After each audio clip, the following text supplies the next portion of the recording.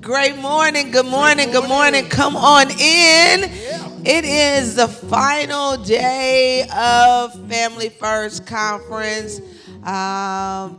Good morning, Pastor. Good morning. How are you? Come on, jeans. Come on, shoes. You know, little G. Come on, You know what? I didn't realize, for our streaming audience and for those of you who don't know, the rodeo is really big in Texas.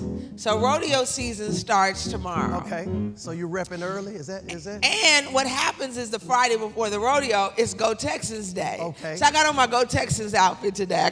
I got my boots because you're supposed to wear boots. Now, you know, I'm sure they want you to wear cowboy boots, but you know. You're a stylish rodeo. You're not. Yeah. So I was like, I'm in sync with Go Texans Day. You're looking sharp. Thank you. Like, you know, the rodeo is huge here. Like, it's a huge carnival. Wow. You know, animals, concerts. You participate in it? I've been to a concert before at the rodeo. Okay. I've been to the carnival. You got to go to the carnival. You're going to see everything fried that you hadn't seen fried before. Fried Oreos, fried, you know. Wow. Everything is fried. So have you ever rode a horse? Have I ever rode a horse? I did not. I have not. You know, we used to have horses.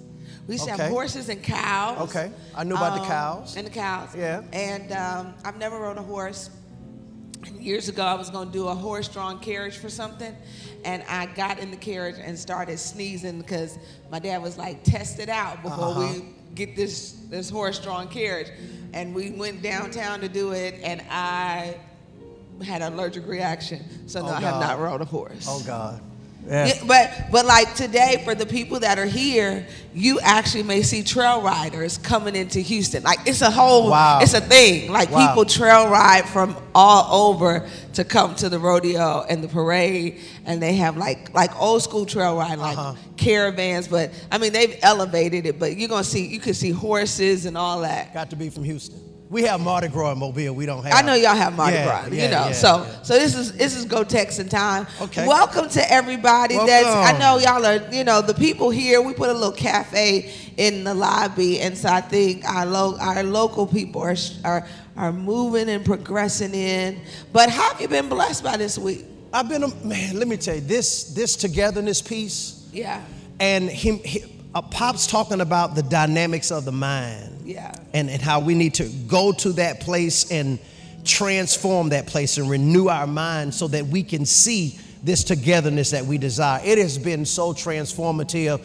And last night, to challenge us to get back teaching and walking in faith was absolutely amazing. You know, it woke something back up in us like, okay, we had it all the time. What did we do to put it aside and focus on something else? And we need to get back to that was working. Absolutely. I thought it was amazing, yeah. So good. You know, most of the teaching really has been about, you think togetherness, he's going to talk about everybody else, because a lot of times when we're talking about togetherness, we want to point the finger at everybody. Yeah, get on my wife. Yeah, but you got to get you together first. Get you, right. And then when you get you together, God can bring you in the company of the right people, and you can manage those relationships. But togetherness really starts with you and how you process information. Well, you know, we listen like that, right? Yeah. We have dialogue, we talk, we have disagreements, but we're actually sometimes listening to answer and not really listening so we can hear to figure out, is it me? Right. You know, and so I got gut punched a couple of times, one or two times. But it's all good, because now you're ready to go. And I love how it's at the top of the year. And, of course, February is Love Month. And so what an investment into family, to get your family together. And if you don't have mental toughness for success, make sure that you get that. Absolutely. And then that building self-esteem kit, you want to make sure that you register so that you can access that. And then we still have another Q&A session on today. So you want to make sure that you get your questions in. If our team will help me and put it on the screen, how they can submit their questions for later on. And we are excited. We're always grateful here at The Light for everybody that comes to Houston and is in the house. But can we share on streaming and make sure that we get the numbers up? I'm excited about part 3. It's been information like, it's just been coming and coming and coming. If you have a question today, you can go to newlight.org/F FQ. And when we're doing the Q&A, especially for our senior pastors and their families, you'll be able to hear your question answered. So it's going to be an exciting day here. I want to say thank you all for loaning. You've done it for many years, but for you guys loaning your mom and dad, pastors, mentors, proteges, all of that to us, and then allowing us to take a peek inside of what your life looks like to be with them and what it's like to be children to amazing trailblazers in the ministry. Thank you guys so much for that. And I'm quite sure everybody out here is saying the same thing, even those who are on live, that it helps us out because, we go back home, we have problems, we're pastors, we're ministers, we have children, and just to know that we can make it and that we can solve problems and stay together and have issues and still stay together, it is so powerful. So I know you've heard it before, but thank you so much for loaning your parents to us.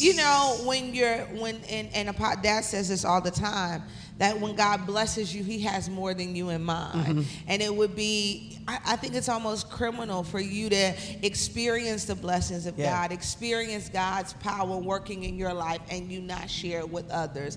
And what I love about Dad is that he's willing to give the how-tos. Right. And so you can see it on display, but you get the how-tos as well. And so it's like we have this just big, huge family across the state. And of course, one of the things I love about our family, our AIM family, the pastors that are connected, is because we grew up with all girls. So then now we've got brothers. And so, it's an adjustment now to have brothers, but it's such a wonderful thing to be able to be connected. And of course, we appreciate you all as well for honoring our I got a PK question. I felt like a PK want to ask this. What? Was it always like that? Were you always open to and inviting to having to share your space with other people who were calling Dr. Bridget mom, apostle, or at that time, Dr. Hilliard dad, and you like, that's my dad, that's my mama. Was it always cool? That's a good question. You in church. You know what? I think as a PK, you go through the stage of it not being cool, just period, to be a PK. And I mean, everybody doesn't have that story, but I remember in high school, some of the guys in high school came by my house, and they lived a couple streets over, and I was like, y'all do not come by the house. And so they came by the house, and they were like, it was like Jesus came out. It was like, Irisha cannot have company. And so every joke was always church related.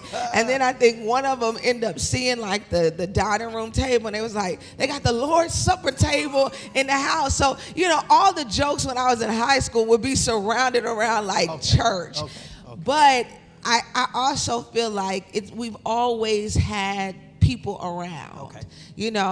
I don't know. Y'all probably don't. I don't know if Apostle or them have ever told y'all. When we were growing up, people used to just live with us. Oh, really? Wow. She's shaking her head.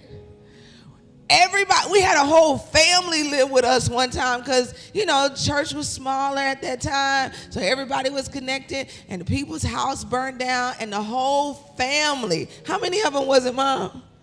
5. Well, you got a Marriott hotel as a house. They weren't like small. They were all like the sons played football. They were 6 feet tall. So a whole family living with us. So so when it got to this stage, we're used to people being around. I don't even know how they had we used to have this Caucasian guy live with us for a little bit. And I don't know how he came around, but he lived with us for a little bit. And then he got mad because I was telling my friends at school he was our butler, and he just... Oh, God. So I said that to say we've always had people around. Is it an adjustment to hear a lot of people call them mom and dad and pop? Yeah. But what I know is that access that we always have, and there are times that we will say, now we are big on that, and they'll tell you, there are moments that we're like, this is a non-negotiable. That's good. This is our time. Yeah. Nobody gets this time but us. And I think you should have some of those non-negotiables that, we don't mind you doing all that. But when we have just just the Hilliard crew, it's a non-negotiable. And if we have somebody else come in, it's a conversation. And it's not just like somebody gets to infringe on some personal moments and personal time. Keeping the togetherness. Yeah, keeping the togetherness. Awesome. But yeah, so we've had people around since I can remember.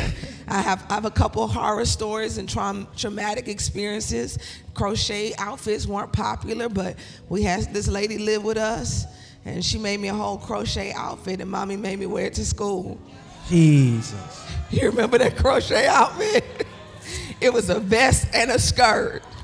It was yellow with a multicolor in the back. See, now crochet is popular. It wasn't popular then. Nah, don't say that. Don't say that. And I think she made me wear it on picture day. It wasn't picture day, but she did make me wear it to school. No, my wife is crocheting, and she told me she's gonna make me a suit. I'm like, the devil is a lie. I'm wearing no crochet suit. Oh, one of your members say she gonna make you a crochet suit? My wife. Oh, your wife? She likes to crochet. She likes to crochet. Ah, I didn't know that. It's a thing now. Even first lady, your mama doesn't. I asked the Lord, let her hands not cross each other right. Well, don't traumatize them, because I still, when I look at crochet outfits in the store, I be like, I can't, because mommy made me wear that. So yes, we are so used to people being around. We're excited about today an apostle ministering to you, and of course, this is the transparency that happens at Family First. Yeah. So we go through things and we have experiences just like any other family, but we are grateful to put that on display for you. Why don't you check this out? And we've got a treat for you this morning. Like we talked to the singles, the unmarried state yesterday, we're going to talk about married togetherness this morning. But check out these spots, and then we'll be right back. Hello, Dr. I here with this message and personal invitation to join me and my team for the upcoming free virtual Uptick Conference March 30th at 7 p.m. that is focused on revitalizing youth ministries in the local church. As you know, for years I hosted the largest urban youth conference in America for 17 years and was most successful in seeing the lives of young people changed by the thousands.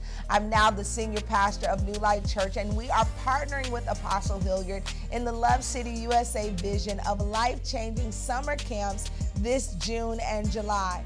The virtual Uptick Conference, March 30th at 7 p.m. Central Standard Time, will be inspirational, instructional, and impactful as Apostle and I have assembled a knowledgeable team to help you revitalize your youth and teen ministry leadership.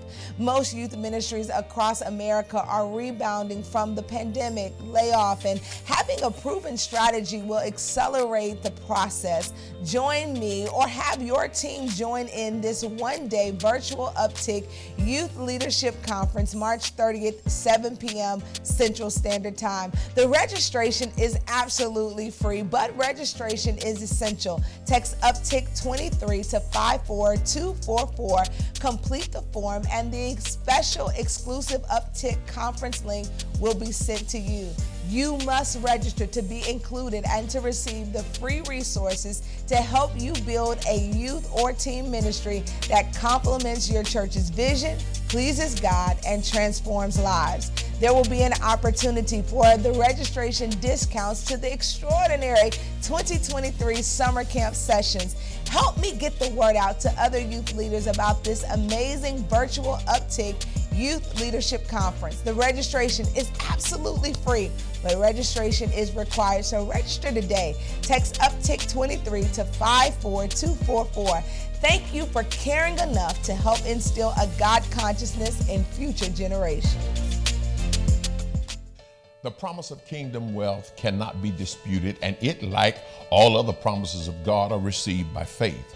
I'm here in my collector's room with the artifacts from all over the world as a testament of a marvelous life of faith.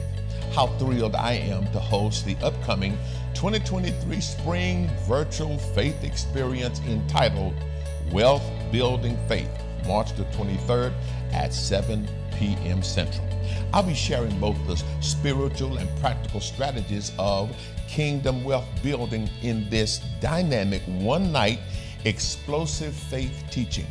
what will amaze you is that you'll see in the scriptures that many of the patriarchs of faith were wealthy men and women. Of course, you know, we are blessed to be a blessing, sowing into the good works to the glory of God. Now, general registration for this wealth building faith experience, March the 23rd, is free, but there's a VIP registration of only $97 that will enhance the experience with up-close access and resources. Now, go to the landing page for the Spring Faith Experience, and you have more information. Text TFE, there it is on the screen, WBF, to 54244, 54244. Now, this virtual faith teaching, March the 23rd at 7 p.m. Central, you know, it's going to be an experience like none other, and you need to register. Do it today. It's going to amaze you what you're going to learn about using your faith for increase.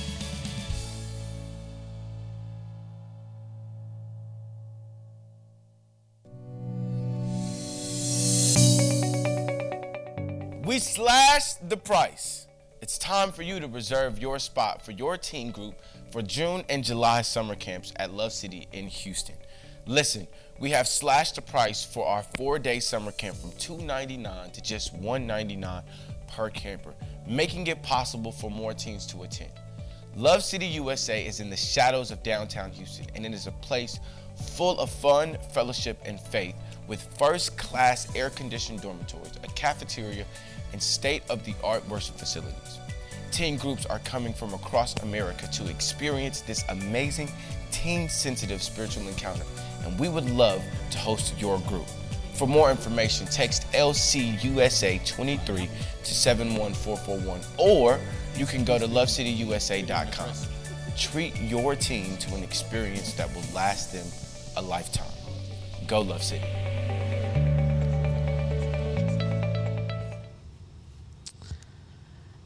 Well, you want to make sure that you're a part of the various events, the 2 Uptick and the Faith Tour. They're both virtual, but make sure that you register. Make sure you have your youth leaders registered. And then, of course, I want to encourage you to have your teens to be a part of the summer camp this summer. It is something that our team, our entire staff, we take on the responsibility along with volunteers.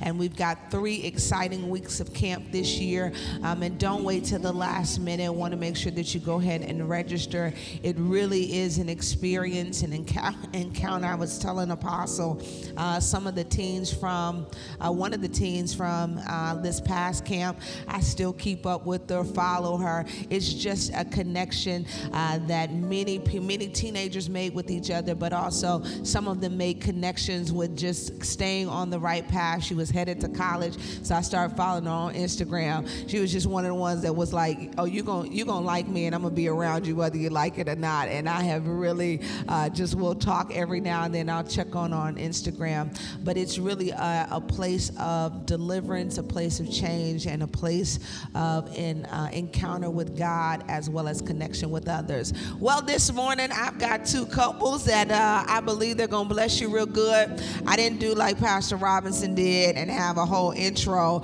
but they're gonna be a joy to interview this morning. We're gonna talk about togetherness in the marriage state, because you can be married and still not together. So can y'all give it up for Bishop William Murphy and Lady Pastor Danielle Murphy? It's a good day, huh? It's a good day. We got together today. Walk out, she start walking. So praise the Lord. Come on, it's a good day. We together today. Y'all together today. Is that together because she followed your instructions? That's right. See, wives, submit yourselves. Praise saints. Oh, Praise. God. Oh, Jesus. Praise saints. Next up, from Jacksonville, Florida, the Whites. Give it up for Dr. Teresa and Dr. James White. Jacksonville's favorite couple. What it do? I said I was going to crip walk out here, but y'all wasn't ready for that. No, I don't know. I didn't have no theme music for you to do that. Thank y'all for hanging out with me for a few moments as we help people in their married relationships. One thing as I was thinking about this moment is, first of all, how long have you all been married? We've been married for 23 years. It'll be 24 years in August. My goodness. Oh, I need a better hand clap than that. Yeah. Listen, I need a 10 hand clap. 23 years, millions didn't make it. But. This September will be 34 years for us. Oh my goodness. Yeah. Yay. Yeah. So that means you all met in a younger season. Absolutely. And as you age, you evolve. Yeah. Absolutely. What you want in your 20s, you don't want in your 30s. Right. What you want in your 30s, you may not want in your 40s. What you want in your 40s, you may not want in your 50s. Right. How have you all evolved together with life changes, even, career changes? Because, you were just singing when y'all met, and then now I want to pastor a church. So how have you managed to stay together and really manage the evolution of each other over these years? So you want to go first? No, age before beauty. Indeed. Ooh, Well, watch yourself, actually, Playboy. it's age Watch and yourself, beauty. Come on, tell us. Watch yourself, Don't they Playboy. look good to be married 34 years? That is crazy. Praise God. Hold up. First, thank you so much, Amazing. Dr. I, Thank for allowing you us so to be a much part. for letting us But I be. rebuke that. We don't look good to be married 34 years. We look good on rip. Period. Okay, I give you that. Period. I know some folks who've been married 34 years and they look like they it. look like They look it. Y'all don't look like what you've been through. Shown up. Exactly. So that's kind of, I'll give you a quick summary. You're absolutely right. Our seasons have evolved with us. Absolutely. So when we met in the military. We were both in the military. We actually lost contact with each other. And she chased me down. That's debatable. So, but anyway, so when we actually got back together, we got married. Most people don't, I think a lot of people don't really know our story, but we were overseas, and when we got overseas, we didn't like each other. And we were stuck in Sicily together. And so what ended up happening is we actually were trying to kill each other for life insurance money. We found that out after our marriage was reconciled. So, no, like for real, it's not an embellishment. It's not an embellishment. Oh my! I worked in the hospital. I was trying to find a way to poison him. Mighty Wow. And he was just a gangster. Most people don't know his story. I was I was sweet. kind, but I it was was, so sweet. but he had a gang. Like I couldn't go any place by myself. All of his gang members would take me wherever I was going. They wouldn't let me go anywhere alone. In Sicily? No, this was this- before we got to okay, Sicily. before y'all got to Sicily. So Okay. he still had this life, but then his gang members were still in Virginia, and we in Sicily, and all you know what broke loose. Okay. And so he still had gangster tendencies. So he was trying to take me skiing so that he could murder me at the volcano in Mount Etna. My Jesus, Yeah. this is deeper than what I thought. Y'all getting the whole tea this morning. This Time is to not an process. embellishment. It is not I promise you it's not an embellishment. And so we got saved over there. He got saved over there, and his life completely changed. And then I got mad because he got saved, even though I was a church girl my whole life. I got mad because he got saved, and then I was trying to leave him. So I told him, I said, the only reason I'm not leaving you is because we're on this island and I don't have nowhere to go. But when we get back to America, I'm leaving you. So that was that season. I get saved, we get saved together, and life changes for us. Wow.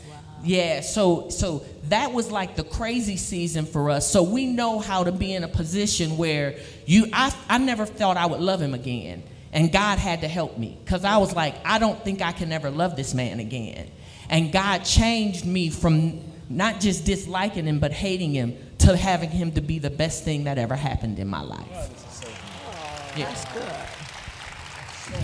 You want to add on to that? So, we need both sides of this story. so during that season, I didn't dislike her. Neither did I fall out of love with her. I didn't know how to solve problems. So for me, solving problems was violence. So whoever won, that's the way we go. So with it, us breaking up, that was cool. I still liked her and all that stuff there. I just couldn't get along with her and didn't know how to solve problems. I could fight a dude at the drop of a dime, but a girl, really no match. Not being funny. I know some girls could go, but whatever. So fighting her, that just wasn't attractive to me. And if we got divorced, she would take my kids. It didn't exist then where, there were attorneys for men and men could get custody. You had to show some real issues with her. We both in the military. In fact, my job was more dangerous and I was gone more, so I would have lost custody of my son. I'm not interested in, I got to go through you and your man and all that. I'm not doing that. So the easiest thing for me, again, violence was how I solved problems. So I take her to the mountain, snap her neck, push her down. The fall would bring other injuries, so I'm not going to jail, right? So I get my kids, I cry at the funeral. Meditation is something I learned before because I would practice crying. Because her mom, of course, didn't like me, knew I was a hood rat, so it was clear she was going to point the first finger at me. I got to win her over, so my cry got to be deep. So I'm meditating on this nonsense. I'm planning this nonsense, trying to convince her to go there. In the midst of us having the toughest time of our relationship, it happened then. And in the midst of that is where I met the Lord. So, things changed for us drastically in that season. And who the Son sets free is free. Free indeed. It's free. We thank God y'all saved, sanctified, and filled with the Holy Ghost. Yes. We do not look like what we have been through. If you didn't think there was a God, there is a God right there. Yeah, that's an evolution. That to move from that place in that season, because the person that you married is not always the person that you get sometimes. Right. And then to be there and to now still be here 34 years later, that's managing that. And that's my girl, my absolute best friend on the planet. That is amazing. I think I'm not certain what we're doing with this right now, but people need to share this. Yeah. Because people need to hear that your relationship ain't half as bad as theirs. No, you can come back. And if God can restore this, absolutely. God can restore your marriage too. This is so good. Oh, thank y'all for being honest, because preachers lie. Thank y'all for telling that story. And not the religious story. So I'm excited. I'm thanking God, because I don't know that my wife ever was planning to kill me. I know she probably wanted to kill me, but I don't know if she got to the planning stage. So just so grateful for what God has done. Just 23 years, and when we first met, I wasn't really I hadn't even written Praise Is What I Do. When we first met, I was fresh out of a divorce, had no idea who I was, and met Danielle. She was fresh out of a relationship. I was fresh out of a divorce, still in what they call the friend of the court, fighting for custody of my sons, and wasn't trying to deal with no woman at that time, because I thought they were all crazy. And so I just was trying to be a father to my sons, and I meet Danielle in Bishop Morton's office on a Sunday morning in the middle of a hurricane. Wow. And that was 25 years ago. And so here we sit today on a stage talking about marriage. So, and we both grew up in church, we were always in church all of our lives, but we've gone from him working at his dad's church, me in corporate America, to him. From me making $24,000 and you making $70,000. $70,000. She made more money than you in the beginning. Yeah. Okay, we're gonna come back to that. I was making $24,000. By the way, my son makes more money at my church than I made at my dad's church. Many years later. That was a good point to say, praise the Lord. If nobody's happy, many years later. I just want you to be grateful, amen. But then we We went from me working in corporate America, you at church, to you traveling full time, and me coming home to become a stay-at-home mom. In a different city. In a different city where there was no family. So we got married. I moved her from New Orleans to Detroit, had the 2 worst winters ever. Yeah. Wow. Then we moved from Detroit to Atlanta. I took a job at New Birth Church and started, at the time, I had just recorded my first record, as well as recorded Praise Is What I Do. It exploded. So 2 days into moving to Atlanta, I jump on a plane and start traveling. Wow. My itinerary, Bishop Long's itinerary, our job. She's in a new city with a new baby. No family. Wow. A full-time career at State Farm. And I'm enjoying myself. But everything was like falling apart in the sense of, you know, we just couldn't handle the constant travel and then the corporate job and the kid. So he said, one of us got to quit. One of us. He did. He said one of. It's not me. Yeah. Right. He said. Because, and I think what I sense us getting to, and I pray that this is for somebody, that in all of that activity we were losing us. Yeah. Right. That's And always, we had to figure out a way. Okay, what can we adjust to make sure that I don't end up in divorce court again? Just because, you know, we're moving around and trying. And so we made a decision by faith that she was going to come off of her $70,000 a year job and be a stay-at-home mom / minister. Because at that point we weren't even pastoring. And so, and let me just drop this in there. 2 weeks after we made that decision, I walk in the church and my pastor at the time says, God told me. About 6 months. Was it 6 months? Yeah, about 6 months after that, I walk in the church and my pastor says, God told me to have the church bring you an offering. It was $70,000. Wow. wow. She left a $70,000 a year job. Yeah. We obeyed God for the sake of our relationship, and God speaks to my pastor and says, God told me to tell the church to bring you an offering. It was $70,000. Amazing. That's amazing. awesome. So I've got 2 questions. The first one is, how did you handle her making more money than you? Because there are times where the woman may make more money than the male. How did you handle that? Because a lot of people find contentious and can't get together because a man is uncomfortable with the female making more money. Honestly, I was figuring it out, but I think because of her posture with me, it made it easier for me to accept the fact that she made 3 times the money I made. Mm-hmm. I was figuring it out. She would come and sit. At this time, they wouldn't even let her go in the courtroom. Mm-hmm. So she would come to court with me while the referee who was overseeing our case would say things to me like, when you gonna get a real job? Wow. And at that time, we had 2 sons by this time, custody of them, joint custody. So we would have them 14, 15 days out of the month. They would be in our house. They wouldn't even let her come in the courtroom. So she would have to sit outside in the hallway while I was in the courtroom with my son's mother being emasculated. And when I would come out of the courtroom, this girl had my back. And that's how we got through that. So even though I was making $24,000, I remember I had just started traveling as an itinerant minister. And at that time, I was just so grateful that people would let me come and sing and preach. I would just go places for free.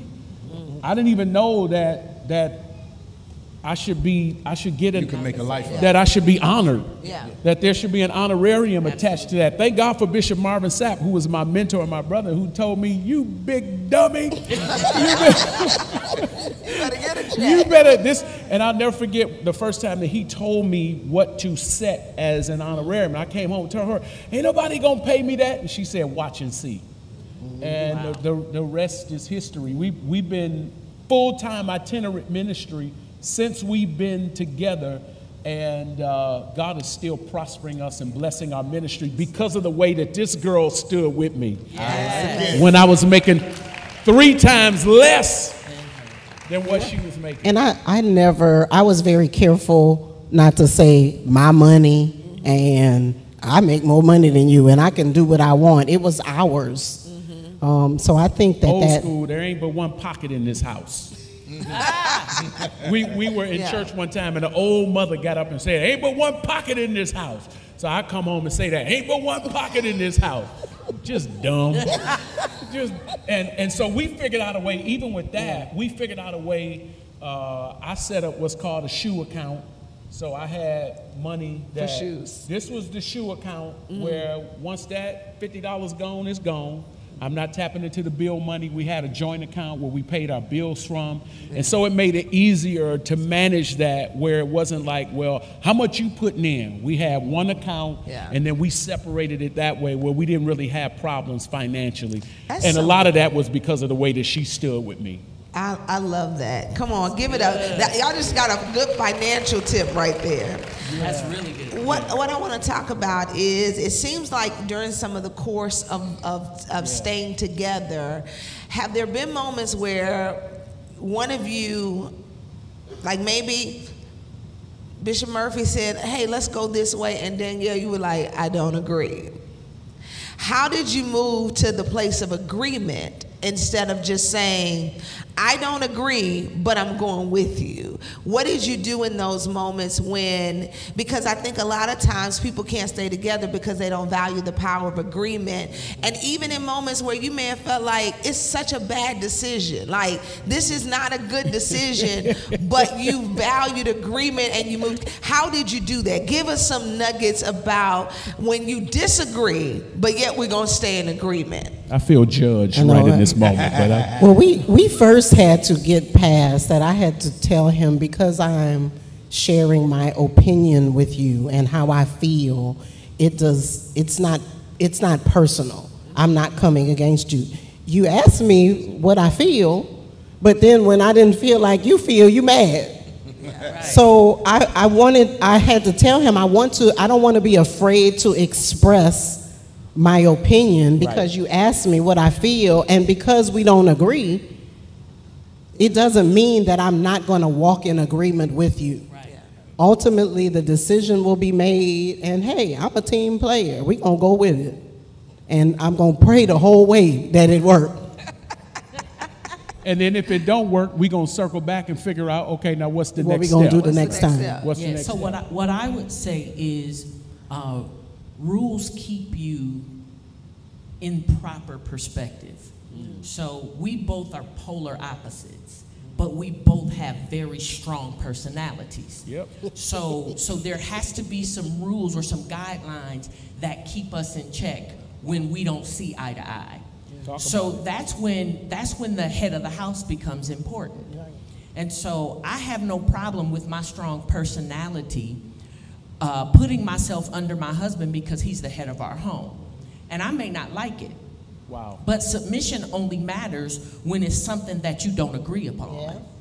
So I have to be okay with submitting even when I don't like it. But here's the thing. I believe and trust God. Yes. So if I think he's wrong, I'm just gonna go to my daddy. Trust God, yes. So I go to God and I'm like, you gotta help me get some balance, because I feel like he may tear this up. Wow. And so the thing is, I'm not gonna drag him if he tears it up. We're gonna make adjustments together. So what I've done now is I put myself in a position where I've allowed God to bless me, and I've had favor on my life from stuff like that. So the guidelines is what keeps me in check, even though I feel like I got a strong personality, but we both do. Wow. So for me, it's the whole partnership. So understanding that everybody has a role, everybody has a place. So because I have the ultimate decision doesn't mean I'm the smartest, doesn't mean my way is the best. When she brings something different, even if I don't like it, I bring it to God in prayer. Absolutely. So this may not be something I'm comfortable with, may not be something that I initially thought of, nor really agree with. Is it my way, God? Have what I'm coming up with, have I got it out of a time with you?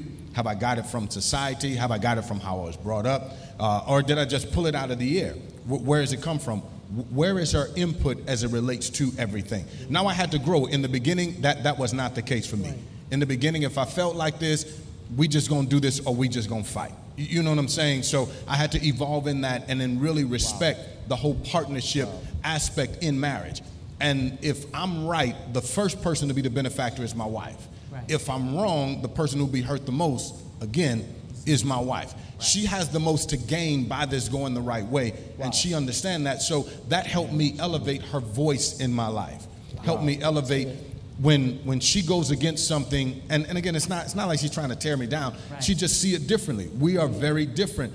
Together, we can accomplish a whole lot. But if we are myopic on it, there's a whole bunch that we'll overlook and miss. That was real beneficial for me. And again, I keep partnership right at the core of it. Yeah, let me say this too. If I don't agree, I don't lose my honor for my husband. Right. That's good. Right. That's good. So I watch how I talk to him. He's a man, and I always want him to be a man. Right. So I look at him as my protector. Women need security. I need security, even though I feel like I can take care of myself. I know I can. Wow. So that shows a strength in me that I can say, I'm good. I'm not going to drag him if I think he's wrong. So I'm always going to give him honor. Dr. I was thinking about, and I think we need to just maybe talk around this a little bit. Mm-hmm. I was thinking about this clip that I saw of Rihanna and her husband and her baby. Mm-hmm. And there was this whole drama about it because the article was about Rihanna, about her performance at Super Bowl. And so she was out in front and ASAP was behind with the baby. Yeah. And there was this big blow up about the emasculation of a man. And it was crazy to me because it was like it was about Rihanna, it was about her artistry, it was about her family, and so the spotlight was on her, and it showed a strong black man who understood that there are times where I have to get behind my girl and support my girl. And that's not necessarily a popular concept because there's this whole misconception. And not that it's not happening, because I just talked about it, the emasculation of black men. But I think we need to talk about this whole thing about being able to submit to one another. Absolutely. That there have to be times where I understand that maybe I don't have the best thought about this, and she does. Right. So I'll give you a good example. So my daughter just went, studied abroad in Italy. I was completely against it. She's 19 years old. With everything that's happening in the world, you know, I'm thinking about Brittany Griner. I'm just all in. I ain't gonna lie. You just worked yourself up. I'm just all in fear. I'm in fear. Yeah. I'm in fear. That's my baby girl. I can't jump on a plane. I can't jump in a car if something happens.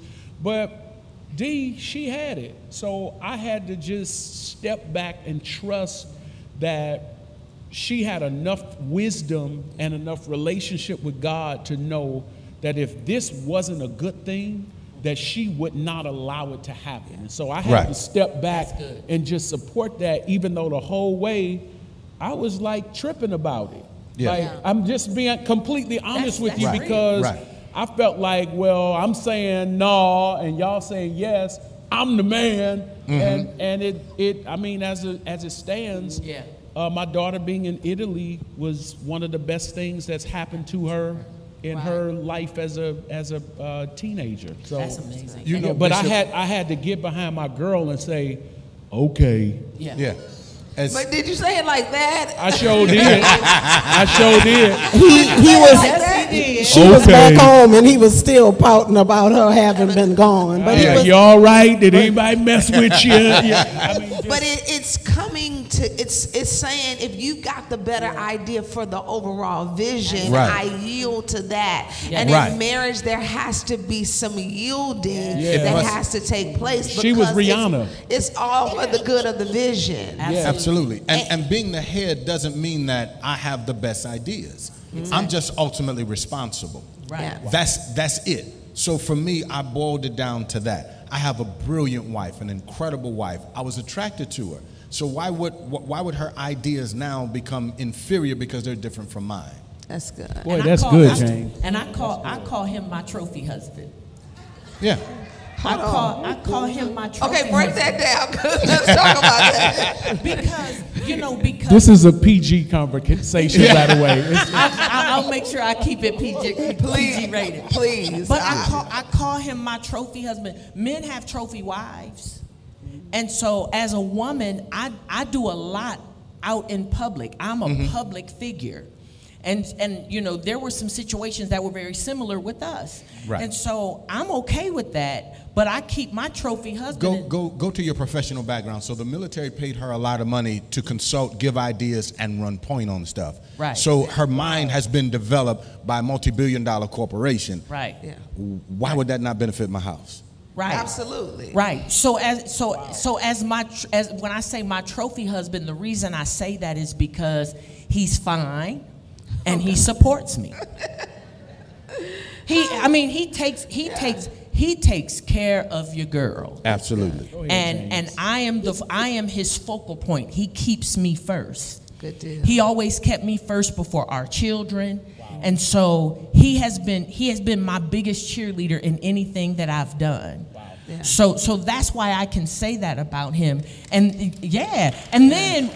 so when I retired from corporate America, it was one of the biggest challenges that I had in my life because I felt like a piano in the kitchen. I didn't feel like I fit. Wow. Now, if I could say something, at that point we had to get some help. So she reached out to Mom because she brought that corporate thing to the house. He said I was trying to run him at the house. He said, you don't run them over there. You don't run me. Because you're so used to having that dialogue daily, and that was your daily conversation. Absolutely. So you had to get some tools. I had to get some balance. And that's what you were talking about how the seasons change. Yeah, absolutely. As you age, and the absolutely. So now we're at the house. And for the most part, it's just us. Right. I want to talk about that. I got like 3 minutes, so I need y'all to get me real quick on this. Empty nesters. Right. Love nesters. Love nesters. Yeah. We're love House nesters. kids are grown, doing their thing. Indeed. Now it's just back to you two. What did you do to make it work?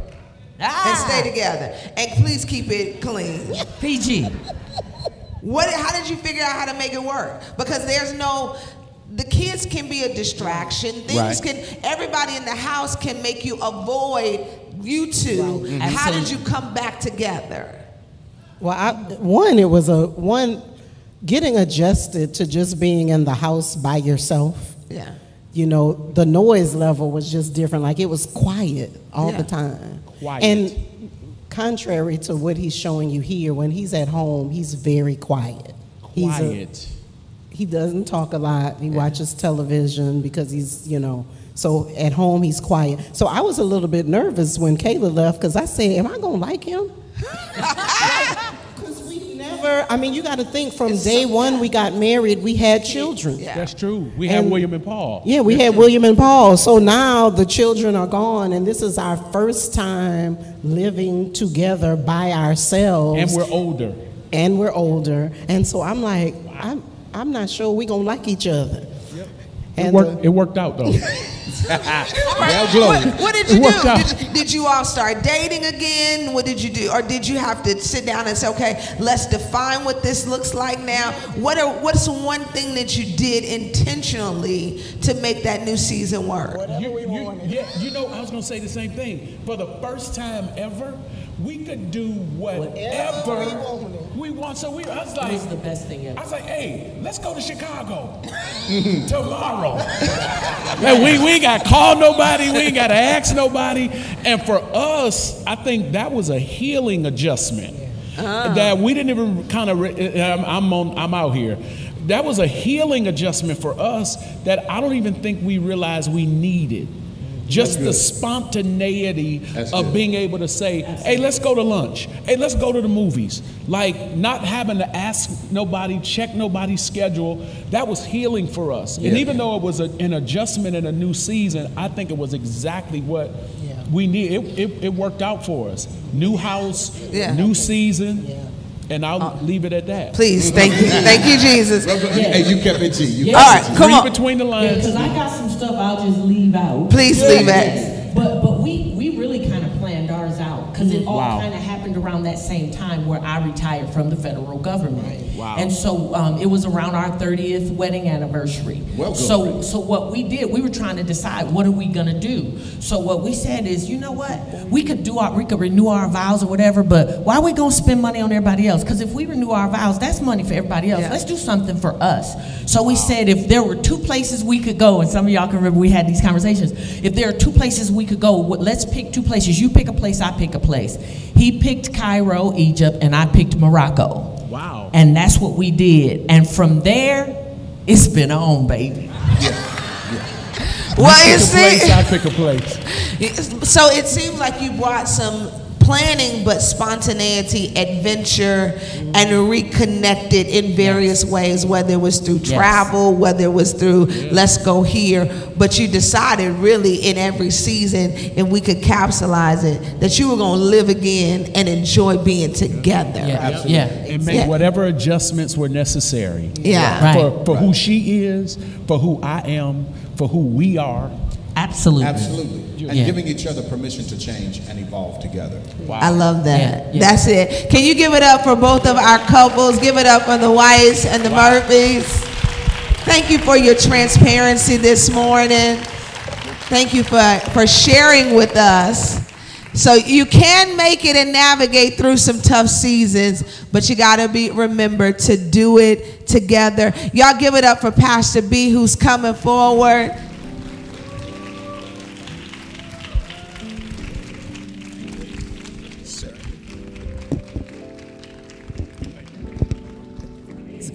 Wasn't that great? Such transparency, so good. I really enjoyed that. Give him another big hand clap, and give Dr. Iyer a big hand clap for asking the right questions. That was amazing. Well, those of you who are watching online, I just want to encourage you, if you're watching for the first time today and you haven't registered, make sure you register. You can text FFC23 to 71441 so that you can get registered for the conference. And why do you need to register? You need to register because when you register, you get Apostles worksheets, and then you also get a self-esteem kit in the next coming days. It'll be sent to you so that you can have the information so that you can build your self-esteem, have all of the tools that you need so that you can grow and develop in your self-esteem as well. Amen.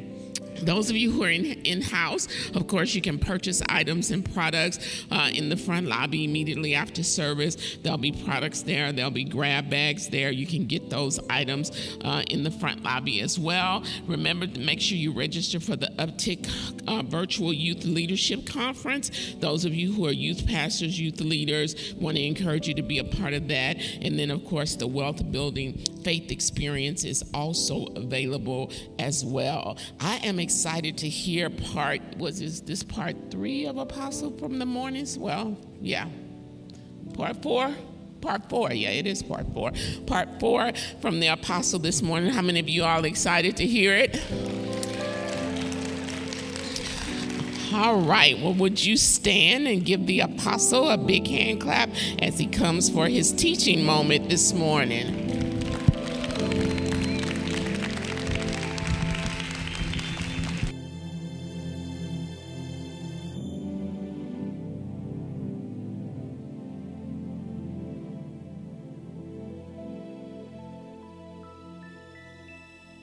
Morning, good morning.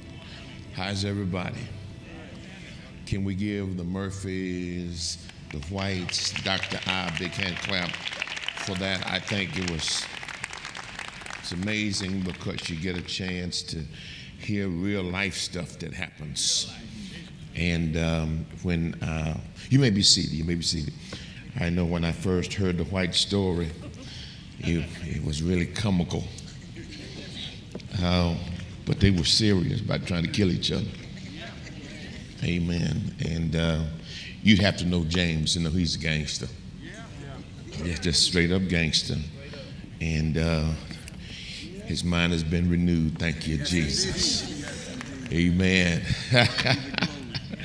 Amen, amen. And she was trying to poison him. So part that y'all didn't hear was when he would eat, he'd give it to the baby first.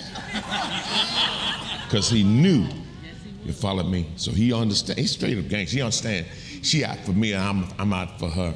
But to see how God has blended them together now is amazing. It's totally amazing. And so we love them, and you know, we've had the opportunity with some of our children, spiritual children, to travel with them and to go places with them, and we've always enjoyed them. We have so much fun together with him. He said, well, how do I do that? It's just kind of something God has to put together.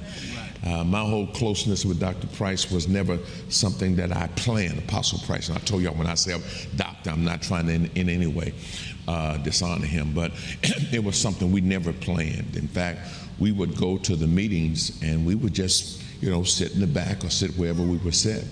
And then one day he said, hey, listen, tell that guy from Houston, come on, we're going to have lunch with him too. And from there it just started. So, so many of you, you know, I may never have a close relationship with, but that doesn't mean you can't glean and get what you really need. And that's what you have to understand. Don't make that a criteria. You got it? Don't make that a criteria.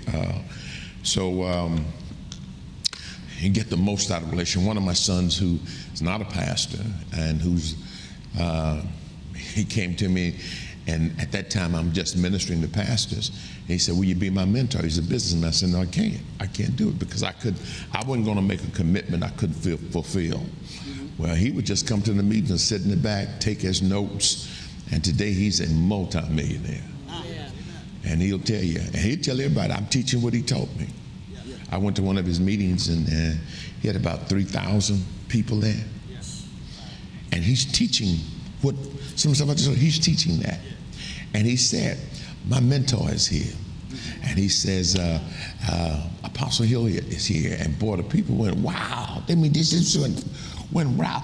I mean, because he everywhere he goes, he tells them, I got this from Apostle.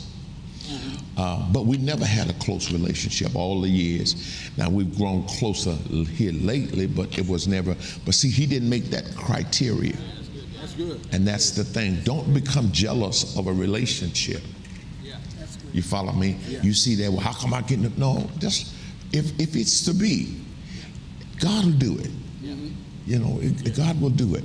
But that doesn't mean you cannot glean what you need. I want to applaud also those of you who could have had a legitimate excuse for not coming. Your schooling. Where's Doug? Doug's here. I saw Doug. That's Doug, and there's the Murphys. They're in school. Somebody else maybe, but I don't know. And even though, you know, they had class, I mean, Doug had to sit in the parking lot to get one of his classes. So he would be here, get to class, and then get in church. And the Murphys, you know, after their class was over, boom, they jumped in the car and came. Well, you know, I really appreciate that faithfulness, and I just want to applaud you all for that. I really do. I want to applaud you all for that. I also want to applaud many of you who have, you know, you went through your rough season. You know, you went through your rough season with your marriage. You know, you burned the phone up. Got it either by way of calling the secretary and was calling you back. You know, went through all of that, and then you got your victory, and you're still with us.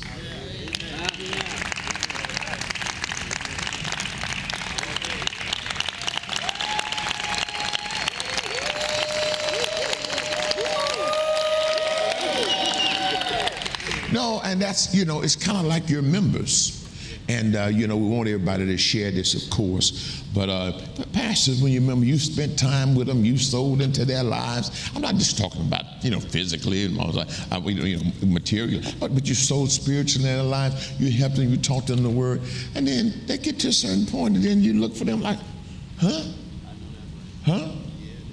And, but it's refreshing when you see those members who came, they stuck with you, they still with you. And many times we will overlook them because we're so focused on those who were not faithful. I just want to celebrate all the faithful today. Amen.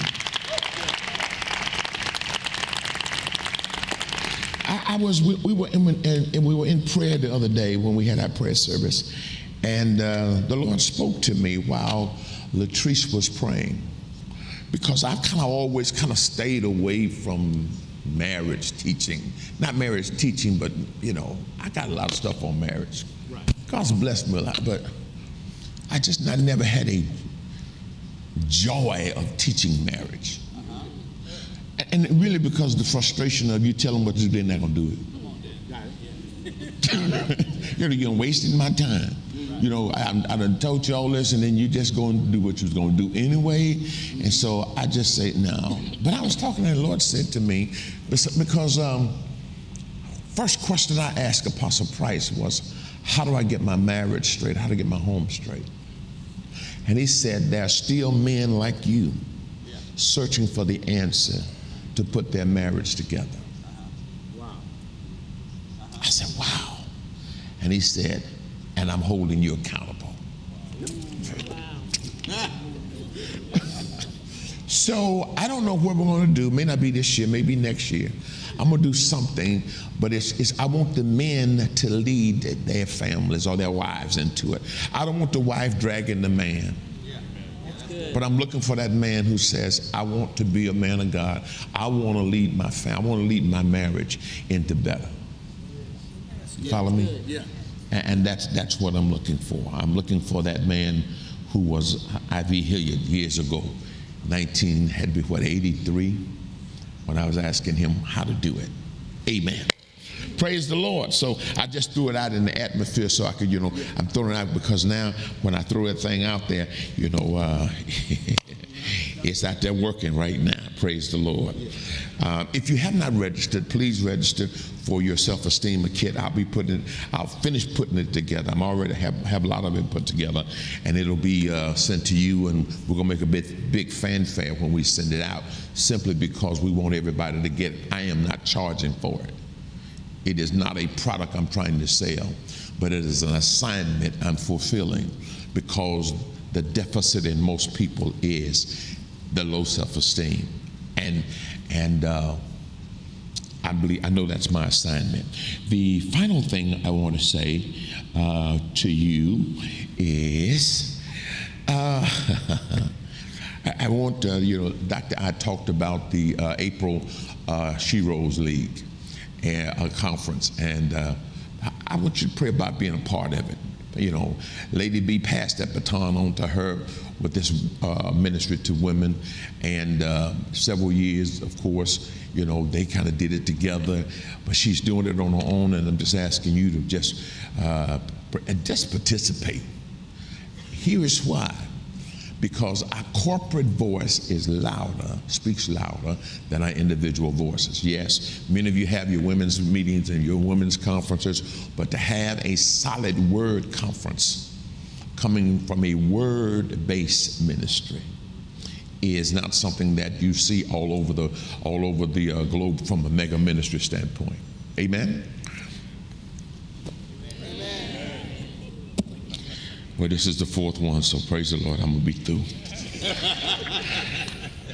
But thanks be to God, which giveth us the victory through our Lord Jesus Christ. Therefore, my beloved brethren, be ye steadfast, unmovable, always abounding in the work of the Lord, for as much as you know that your labor is not in vain. Everybody say, do the work, do the work.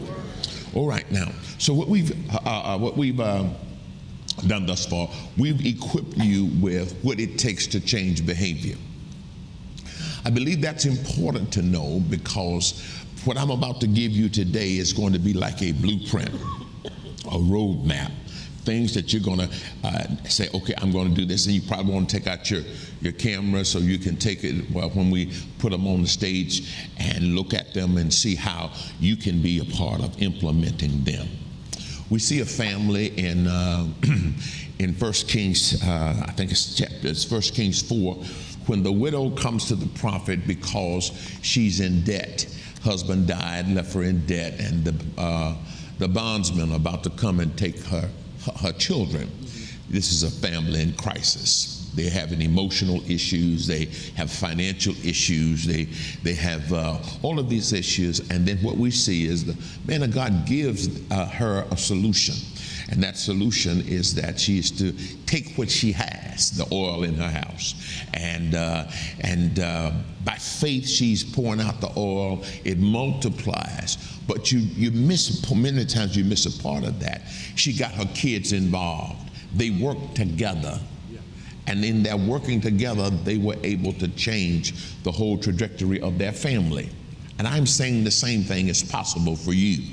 We laid out for you in the beginning all of these, the incredible blessings we see that when we work together, nothing will be restrained that we imagine to do. Imagine that. Can you even wrap your mind around that? That whatever, working together as a family, got it? Working together, nothing will be impossible for us. That's the promise. And then it's not based on our own strength. He says, my Father will make it happen for you. That's awesome. Working together, he says, now your home becomes the place of commanded blessings. That God speaks the blessing over you. Amen and amen. So what we want to do today is, I'm going to put these first little points up there. I don't think I told them to put it up there. What the woman did. She realized that her family situation was not the will of God.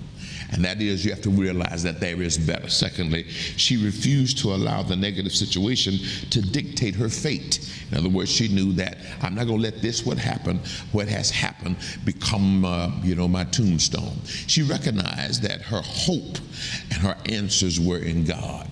And that's the whole key. Now, I am not against therapists. Please understand that.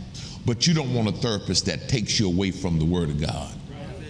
Therapist as a sounding board so people feel safe when they're talking. I got a problem with that. But you don't want somebody bringing in a philosophy foreign to the scripture trying to get you to believe, because that's going to confuse you. Amen. She received godly counsel and wisdom that required effort. And that is the thing. You are the only one that can fix your situation, as it were, because change is a product of human effort sustained by divine help. Then she rallied her family together as a team to deal with the distress. She rallied her family. And I know a lot of people say, well, I don't have a husband. Get your children in agreement. Their faith is amazing. Because, especially children who've been brought up in like faith environment, they can believe. I mean, they can really believe. I have one of my partners, well, she's a member too, and she talks about how her children release their faith, because, she teaches them faith, got them in a faith environment, and so they release their faith for things. And so for Christmas, one of her kids was releasing her faith for a certain thing, and it was a big thing, and mama couldn't buy it.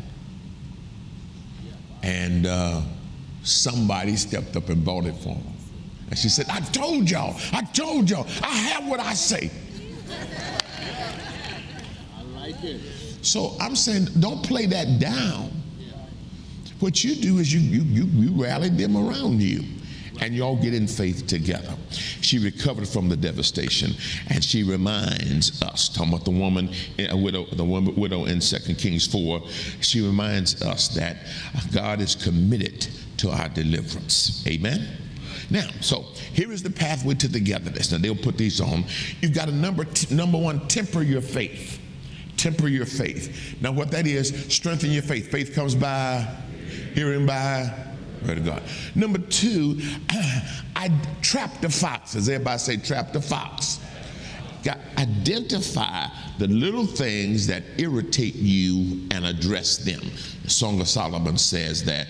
I love this passage. He says, catch all the foxes, those little foxes, before they ruin the vineyard of love, for the grapevines are blossoming. Everybody say, trap the fox. Now, what our family said, and in this kind of, it's kind of radical and violent, they say, trap the fox and kill him. Kill the fox. Everybody say, kill the fox. Yeah, don't just trap him, because he may get loose. Kill him. All right. Next thing, train your focus. Everybody say, train your focus. Now, what you focus on will magnify, thus minimize other things. So I focus, if I'm focusing on the right thing, focus is this governing belief of values that shape one's priority and motives and thinking and behavior. So I can control what I choose to focus on. Now you can focus on those things that irritate you from your mate or from your children or whatever, and let that blossom all out of control. Or you can focus on the good things and the good values that they have. The devil, he majors in distorting your focus, getting you to focus on the wrong thing. Happens in our church. Everything is going well, follow me? But the carpet, one little piece of the carpet has been torn and they haven't repaired it. I don't know what they're doing with the money. Why? You focus on one little piece of carpet. You follow me? Your focus is skewed, it's off. All right, so we want to change our focus because it's going to help us. A distorted focus causes causes misguided expectations. It causes the irreconcilable differences. And I don't know, this thing that came up, it's only irreconcilable because you don't want to reconcile it. Exactly. Right. You don't want to deal with it. That's the only reason. I tell everybody, Lady B and I are so opposite. Food I like, she don't like. Got it? She's more polished. She like plays and all that. I can't stand her. I can't stand her. You understand? They want to go to New York and Broadway and all that. Oh. And I thank God I got some sons and daughters who like that. Yeah. Y'all want to hear something funny? I don't know what's it for birthday. Anyway, we go to New York, and they want to go to this, what was it called? Hamilton. See, some of y'all went, wow. So, I'm gonna do this, I'm gonna do this, I'm gonna go there, I'm gonna do this. And first of all, I can't stand musicals. If you're gonna say this stuff, don't try to sing it to me. I don't want you doing both. Don't do both. So anyway, I'm toughing it out. I'm toughing it out. They had intermission. When they had intermission, I had another son with me, and he and I had that look at each other and said, I think what we'll do is we're gonna leave and then we'll meet him at the restaurant later. Well, go. He who the Son set free is free indeed. Okay, but that doesn't mean we can't have a good time. Lady B and I, we're different, we are. But we learned how to enjoy our differences. I can't stand shopping. But right now, praise God for Amazon and all other online shopping stuff. She don't have to go to the mall, so she'll, she get that glitter in her eye when talking about, I think I'll go to the mall. And then she look at me and she get that. He ain't buying it today. We'll go out of the country and that sort of thing. I don't want to walk around by myself, so I go. I have grace for that. And then when the grace is waning, amen, praise the Lord. So I love when we go with our spiritual children or our children because they want to go shopping, they can go shopping. Leave me in the hotel, I'm fine, I really am. I'm serious, yeah. And yeah, praise the Lord. So my focus is distorted. Distorted focus causes misplaced priorities, imbalanced living, and erroneous justifications. Now I could get deep into that, but I'm gonna let the Holy Spirit deal with you on that. Because I got the wrong focus, I got the wrong priority. Now our priorities, our life is out of balance. And then I start to justify things because of my distorted focus, all right? It's the major weapon of the enemy. Amen. It's one of the major weapons of the enemy. The prodigal son, he lost focus. And he wanted to do something that was totally outside of God's plan for his life as a model. All right? Then there must be timely forgiveness. Timely forgiveness. Now, and we must master, we talking about in family, a family that's looking toward working together, we must master timely forgiveness. In other words, we're not going to allow resentment to come in. We're not going to allow offense to take place. We're going to master timely forgiveness. And then we're going to track our faithfulness. And that is, we're going to become accountable to God. Everybody say accountable to God. Accountable to God and accountable to each other. If I said I'm going to do something, I'm going to follow through. If I said I'm going to do something, I'm going to follow through. If it's not possible for me to follow through, I'm not going to act like I didn't say it.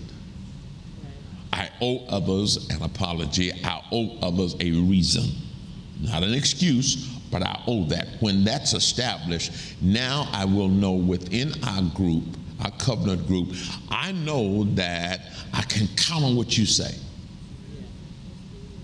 I know I can count on what you say. And then there must be time for your fun. It ought to be fun. And so you have to make that happen. I'm going to talk to you about that a little later.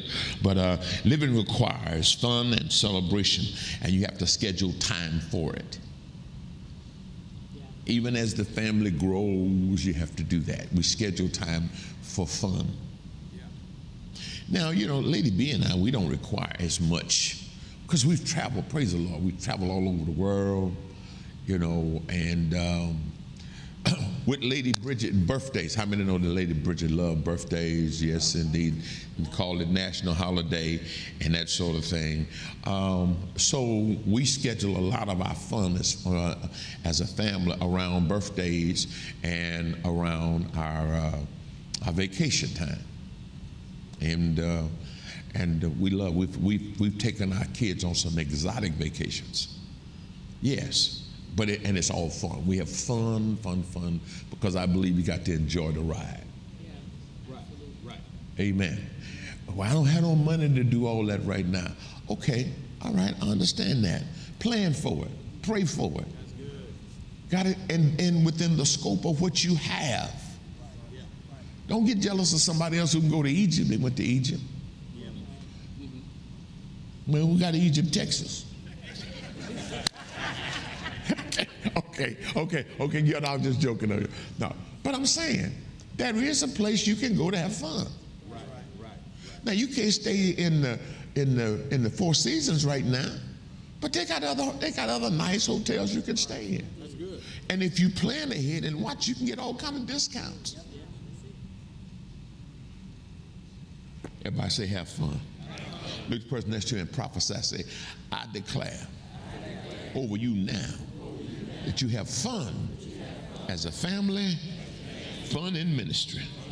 Enjoy this ride. Amen. Now let's get a little serious. Number 7 is talk through your frictions. When friction takes place, that is not the time to retreat, but that's the time that we got to work this out while we want the benefits of agreement. So we're going to talk it out. All right? Now, you may have to remind yourself of the promises of it. Now, to keep you on point, remind yourself of the promises of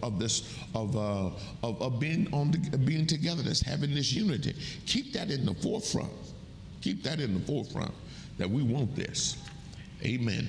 Be in the place of commanded blessings and watch blessings chase you down. I mean, people call you with stuff. People just want to give you stuff. God giving you amazing favor. And that is what manifests first. And you got to believe for it. Release your faith for favor. God raising up others using their power, their ability, and their influence to help you. I've had pastors call me and say, hey, some members in my church got together and they gave us the money to go on vacation. Wow. That's good. So it's the whole point is if if I will value it, pray for it, release my faith for it, and believe for it, it can come to pass. So I want to remind myself of the promises of togetherness and family, and then we want to become the peacemaker in togetherness. Everybody say the peacemaker. Now, the peacemaker is the person who says, I am going to be the catalyst, the instrument in putting forth the effort to bring family together. I'm going to do my part. Everybody say, I'm going to do my part. Now this is awesome. You're going to either be a peacemaker or a troublemaker. You got to decide, and especially I'm talking about it within this first family group, of course, you got to decide, no. I am going to be the peacemaker. I'm going to give you some things that you're going to be able to do, but I understand that God only needs one person to transform a family. That's it. That's good. Yeah. Only one. Only one. He said, I'm the only one. Well, you're enough. Right. You are enough to start the process. See, enemy wants to keep you overwhelmed. You know, this is wrong, that. No, but you're enough. You are enough. And praise the Lord, I'm sure if you are in a faith environment, you got another person who come into agreement with you. But you're enough who can start the intercession and start the peacemaking process. You are enough. And you have to convince yourself that what God looks for, he just looks for one. In Moses' family, he just one. He was one. Gideon's family, he was the one. David's family, he was the one. Amen. In my family, I was the one. And then Lady B got on board. And then step by step by step, it only takes one. So you need to see yourself that I'm the one. Again, you ain't getting no amen on that. I just amen. All right. Now, so the Bible says, if it be possible, as much as life in you, live peaceably with all men. So now that lets me know that I want to live peaceably with all men, but I may have some toxic people in my family. And they're not for it right now. And it's okay, because it's not going to hijack my fulfillment. You know. Blessed are the peacemakers, for they shall be called the children of God.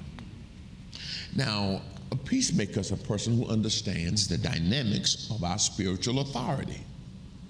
Remember, it is the enemy's, the adversary, the devil. It is his will to destroy the family unit, to keep us, worried, anxious, agonized, at each other's throat, offended. That's his role. But we have authority over the devil. Amen. And now this is where I think that our present day believers, I think we've let that slip, that we got authority over the devil. We don't just look at what he does and watch what he does and say that's too bad. No, we wrestle not against, but against principalities. Y'all know the story. And so we have to understand, he's delegated us the power.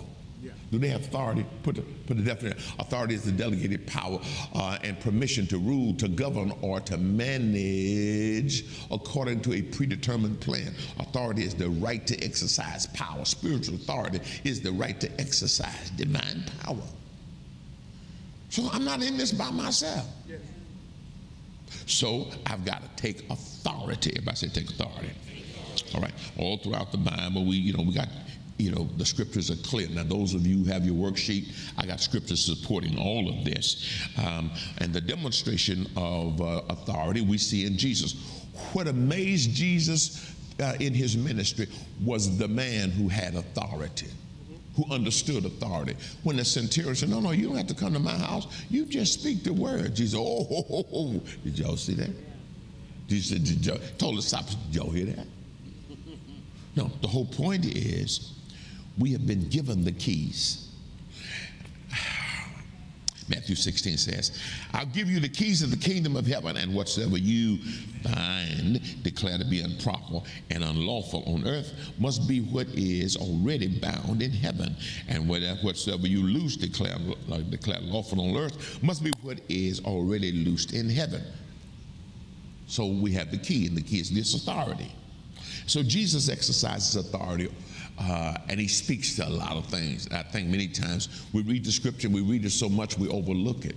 But what did he do? He spoke to sickness and disease. Amen. Spoke to the man with the withered hand, spoke to the fever that was attacking Peter's mother-in-law, spoke to the lame man, spoke to the man with the palsy, spoke to the blind, spoke to evil spirits.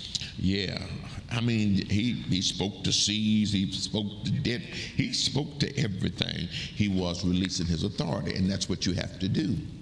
Now, I'm not saying you got to work yourself into an emotional frenzy to speak. You got the authority. Right. And what has to become a part of your casual conversation is the exercise of your authority over the devil in the name of Jesus. You go, I mean, you know, I think, where were we? I don't know where we were. Maybe Bridget remember. We were somewhere, and Apostle Price sneezed. And he said, in the name of Jesus, I took authority over that. Just came out so quick. Yeah. And I'm in my learning phase. I'm going, oh, my God, okay. That's what you do. Yeah. He just said, let's stop it. Everybody just bow down and pray. He just said, no, I take authority over that. Yeah. So that has to become a part of your casual conversation. That when the devil raises his ugly head up, you don't have to wait. You don't have to wait till you get in prayer that night to deal with it. Deal with it right then. No. Give no place. Give no place to the devil. Amen. Praise the Lord. Now, here's what I want to do. Here's what we're going to establish this blueprint. Everybody say blueprint. Been waiting to get to this blueprint.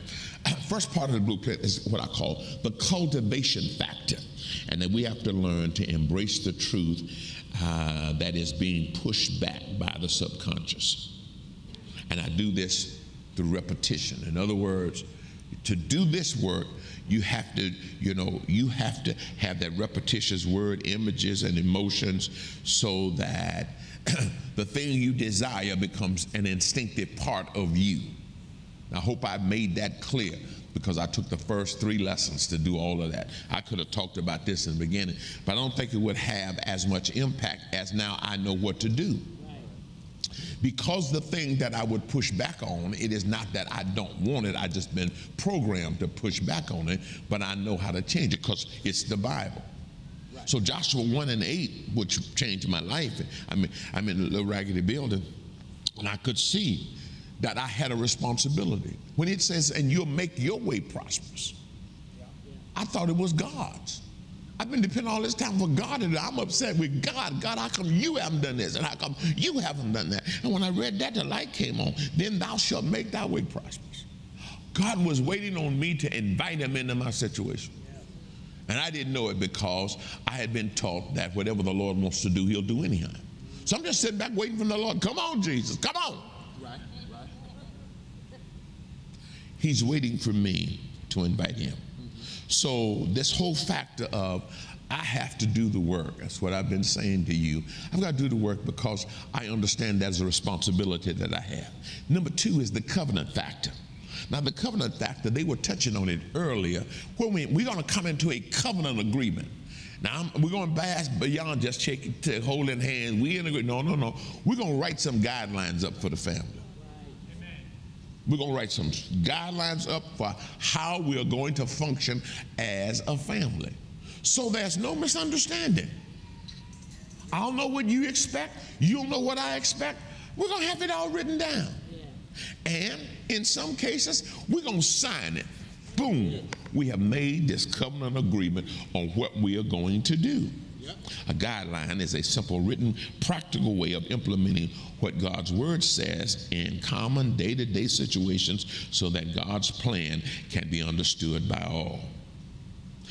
It's a point of agreement. Guidelines is a point of agreement. They may have these up there. It's a point of agreement. Where it is, yeah. It's a point of agreement, and that is, this is what we agree to.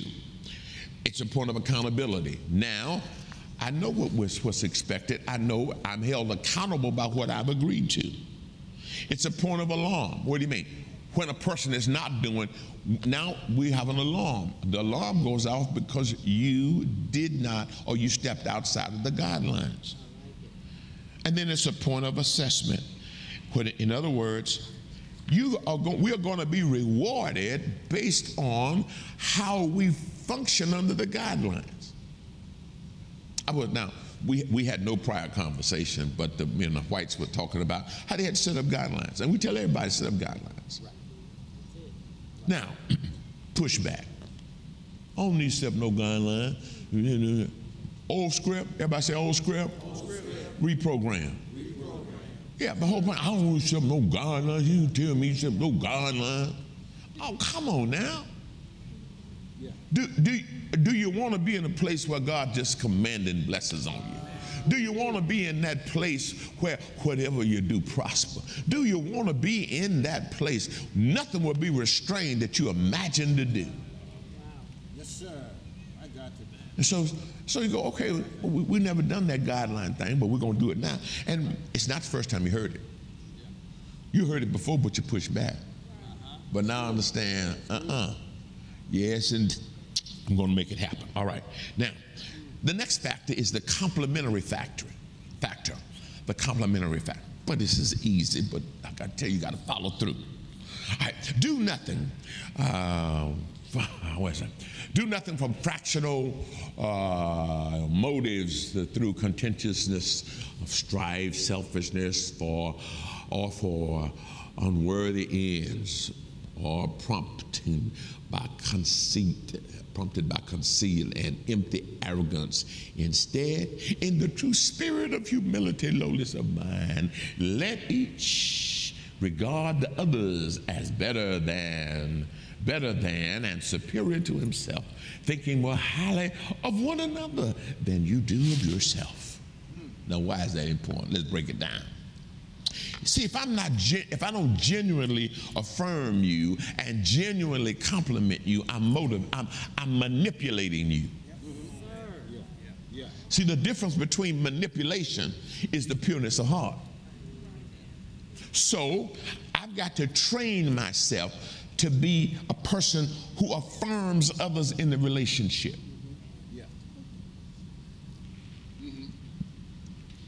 Okay. Affirmation communicates to others their value, worth through words and actions that give birth to positive, healthy self-image, self-esteem. Now, what that means is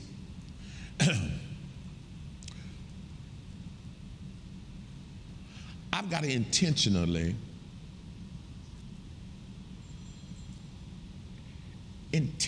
compliment you out of a pureness of heart.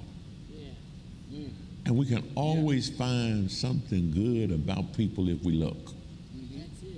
Especially people in our family. Now, I think Terry was telling you all about how we have this family tradition that on Christmas we all talk about, they all talk about one thing and another about what they're thankful of. And then we get to the part where I affirm everybody.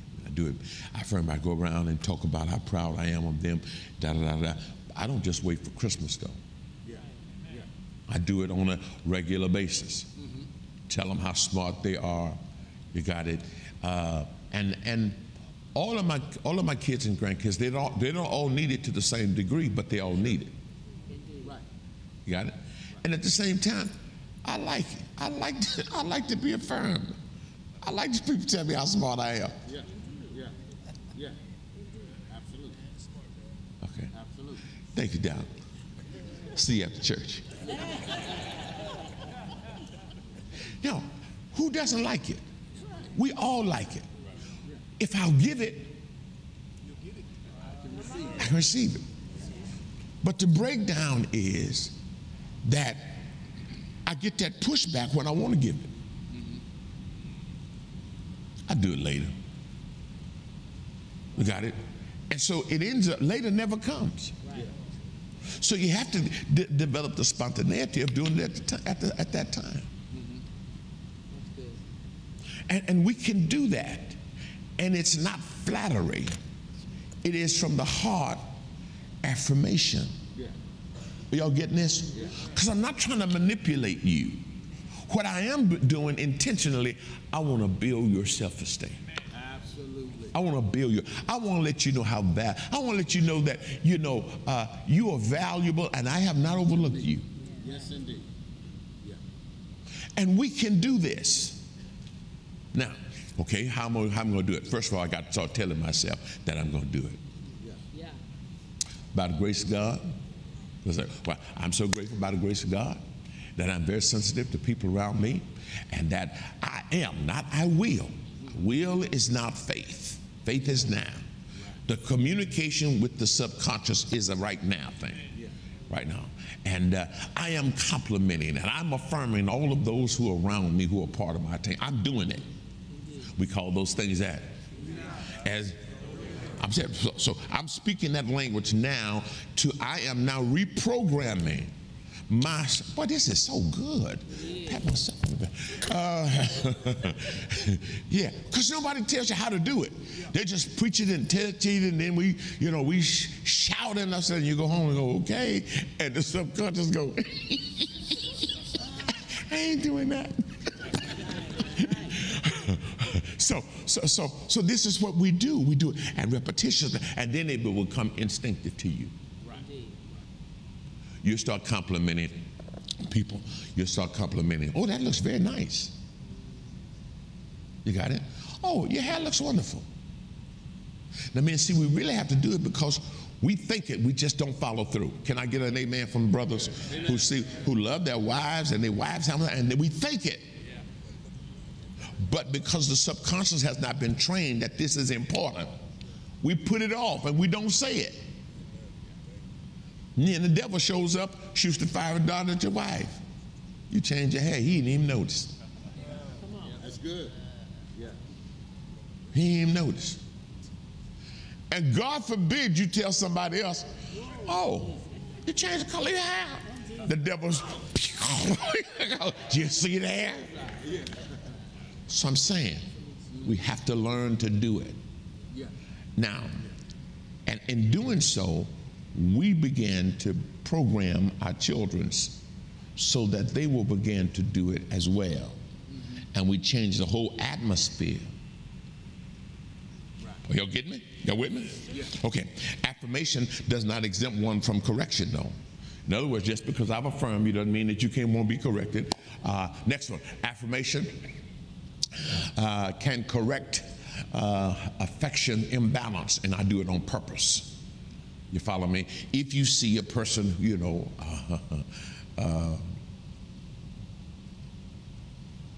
I told y'all about the story about the preacher who would play his CD on the way home from church because he wanted his wife to affirm him, compliment him. And she turned it off because she said, I just heard you. He was having all kind of emotional issues on that, you understand? Because he was playing it because he wanted her to say, good message. Right. You got it? And so I just told him, listen, you just need to tell her that's what you want. And she will begin to accommodate you. Amen and amen. All right, words communicate value, honor, and importance. Thank you. You are so. All of those are ways to do this. Thank you. You're so beautiful. I love you more. All kinds of things. Lady Breezer has been fly this week, haven't she? I mean, she has been. I'm telling you.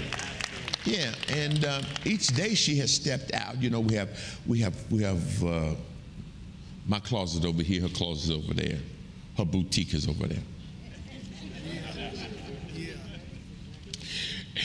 So when she steps out, I went, oh wow. Yeah. And so I'm going, this is true. The girl been looking, she's been doing it every day this week. Amen.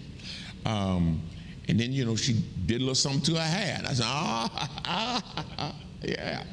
So I'm saying, the whole point is we got to start doing it. Amen and amen.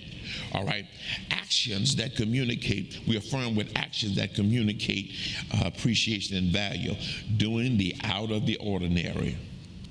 Now, I got running bath water. Most people don't take baths, they take showers. All right?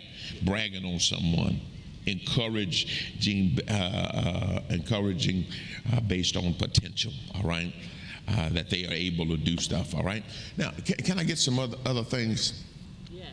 I'm going to talk about out of the order, keep it clean. Praise the Lord. Out of the order, I'm about 2 or 3. Out of the ordinary thing you can do to make a person feel special. Mm-hmm. He said, open the doors. Open the door for him. Carry the bag. Holding hands. Writing a note. Ladies, when y'all, I'm talking, this is your opportunity to give advice to everybody else, including, okay. Turn on her curling iron in the morning. Yes. Yes, ma'am. I can't hear you, Nicole.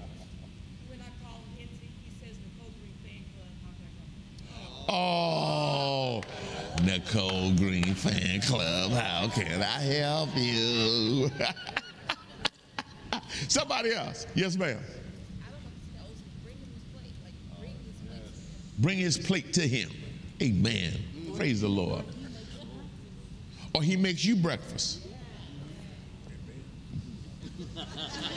I'm just saying, hope he can cook. You know what I'm saying? Because if brother man can't cook, we don't, yeah. Then you take her to breakfast. Yeah, you take her to breakfast. All right, there you go. Take her to breakfast. Yeah, because I don't want to start nothing. Because if brother man can't cook, and he get in there, he done sweated, he done everything he good at this, and then he bring it, and you look at it and go, oh, yes, indeed. And then you don't eat it, and he say, oh man, see, oh yeah, give no place to the devil. Somebody else. Yes, ma'am. Prepare his bed for him at night. Oh, that's so sweet. That is so wonderful. Amen. Anybody else? Put the gas in her car. Amen. Somebody else. Yes. Need your preacher voice. Random just because gifts. Random just because gifts. Random just because gifts. That's nice. Yes, ma'am. Surprise him with his favorite Starbucks order and tell him you appreciate how hard he works all the time. All right. Surprise him with his favorite Starbucks order and tell him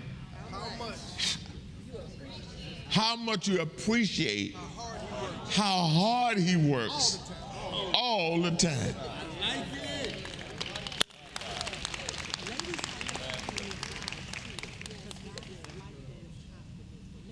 Say again. Ladies, guys like to hear compliments too, so we got to compliment our guys and tell them how good they look. Like you said about mom coming out the closet. Ladies, they need to compliment their husbands. They need to compliment their husbands. Yes, tell them how nice they look. How nice they look. Okay. Yeah. Okay. Great. Amen. Praise the Lord. Yes, sir. Rub her feet at night. Oh my God. Oh my God.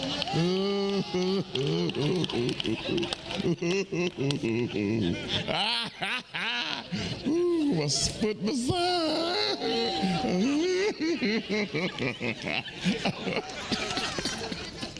Okay, I like that one. I like that. Yes, sir.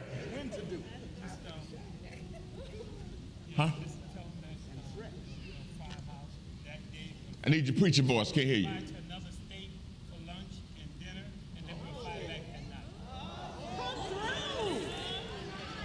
Fly to another state for lunch and dinner, and then fly back.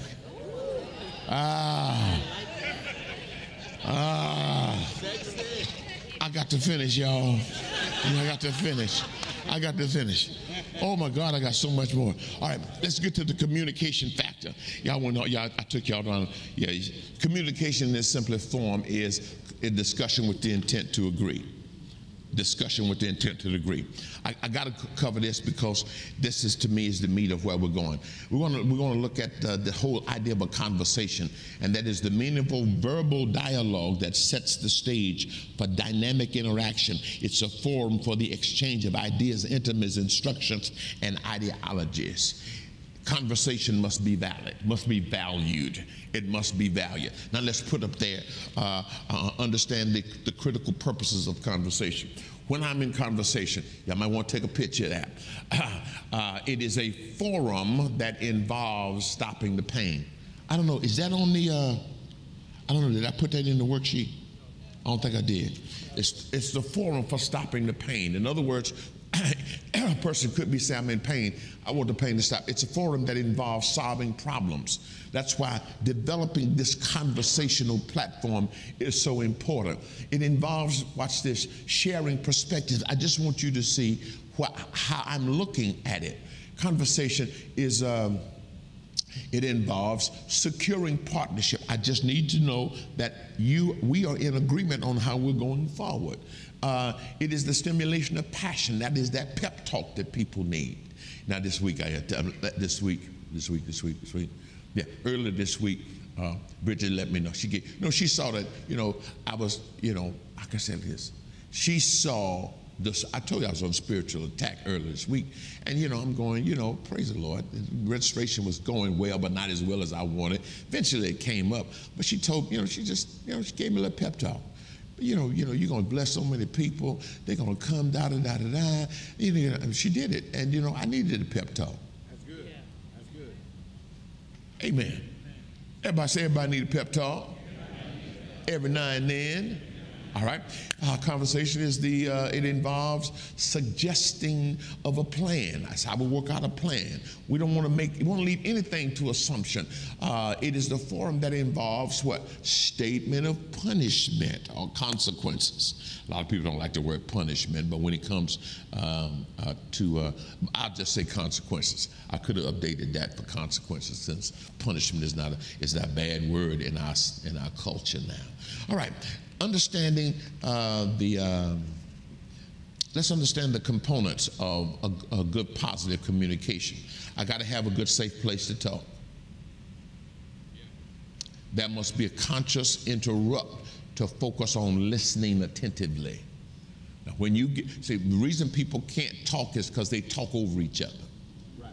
And they're not listening. They only listen to gain a point where they can counter what the person is saying. Yeah. So the person said, well, you always. No, you didn't listen to the next part. All right. So I understand that I have to interrupt that so I can be a listener. And then there's the passionately express yourself without making personal attacks. Don't make it personal. What do you mean by that? You start talking about the person's mama. Well, your mama didn't raise you right. No, what's wrong with you? Everybody said, don't make it personal. I would be patient as the other person offers their rebuttal and their perspective. So I've got to let them out. To deny a person the right to express themselves is to say they are of no value. Right. All right? Now, here's what we want to try to get into agreement now. We want to discuss possible options, insights, and solutions to bring about agreement and peace. Now, the reason I want you to, hope you can take a picture of this, and it's good. I should have put it in the notes. Because see, when you start developing communication, you might need this as a guideline and give it to everybody. Everybody, we're going to talk. So everybody understand this is what we're going to do. These are the guidelines for our time of dialogue. All right? Decide on what to do on a go-forth basis. We don't want to just leave it hanging. Now let's reach an agreement, says, and even though we did not plan it, I think today with the couples was just amazing. Because what I'm saying now, you can see in several cases, that's what they did. what are we going to do going forward? We may not like it, Murph. Me and Murph didn't want that girl going out of the country. I don't want her going nowhere. That's my girl. Right. But that's okay. I wasn't in the discussion. I never told Murph I didn't want it. He never asked me. I ain't volunteer. That's family. I ain't getting into that. But they decided, and he went along with it. And it's a blessing. I can't wait to dialogue with her now about her. She's foreign state and all that kind of stuff. All right, now, but what are we going to do going forward? We don't want to just leave it hanging. We need to go forth plan. Then next and finally, do not allow the discussion to ruin your future time together. Right. Now that's where most people miss it, because they carry and they harbor a resentment out of the conversation. Now you done just totally messed up, because now you mad and now you, oh no, if I agree, I agree. Yeah. This is what we're going to follow. And, Dr. I and I have pretty much mastered this, because when she asks me something, I give her my opinion. I give it to her. And so, and then I always end with you, the pastor. Whatever you say, that's what we're going to do. And then when we go forth, I ain't going to sit when she implementing the plan. I'm going to sit in the pulpit like this. Oh, no, when she started implementing the plan, I get up and walk out. Not walk out, but deliberately. You can walk, but you can have a deliberate walk too, you understand? No, that's stupid. When we agree on a plan, we all get together on it. At the same time, Dr. We're planning to do something. Dr. I said, hey, this is how she wanted to do it done, and I said, no, I want it different. Well, if I'm the driving force in that part of the vision, we say okay. Yeah. Got it? And nobody ever knows we had a discussion like we had over it. Nobody ever knows. Right. Because we choose to stay in agreement. Oh, y'all so wonderful. All right, now, so I think I can skip this next one. Y'all want to skip. I'll let you take a picture of it. Understand the consequences of poor communication. I got to just get to this last one. It causes disconnection, causes misunderstanding, causes party to resort to a surrogate. In other words, you don't talk to them, they're going to find somebody else to talk to. Causes forfeiture of the blessing of agreement, causes forfeiture of corporate agreement, and resolve to solve problems. Amen and amen. Now, let's get to the celebration factor. Everybody says it's time to have fun. Yeah, time to have fun. Celebration moments are moments in time through special words, action, gifts, and festivities. We honor and applaud those among us. Yes, and we can have, we have to be conscious of the power of celebration. Amen. Prodigal son's daddy, after he came back, what did he say? Let's have a celebration. All throughout the Bible is rich on talking about celebration. And I can have celebrations, what I call fame moments. In point in time, I don't want to go too fast. Everybody take the picture of the other one? Okay, I guess y'all have. All right. It is when it's a time where I'm applauding something that a person has done.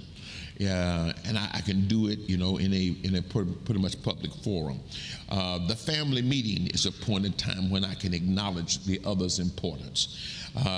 Also, another celebration time can be the festive moment. That's the party. Everybody say, let's have a party. It's a time in which I appreciate with fanfare. All right? So, when I celebrate, I tend to seek.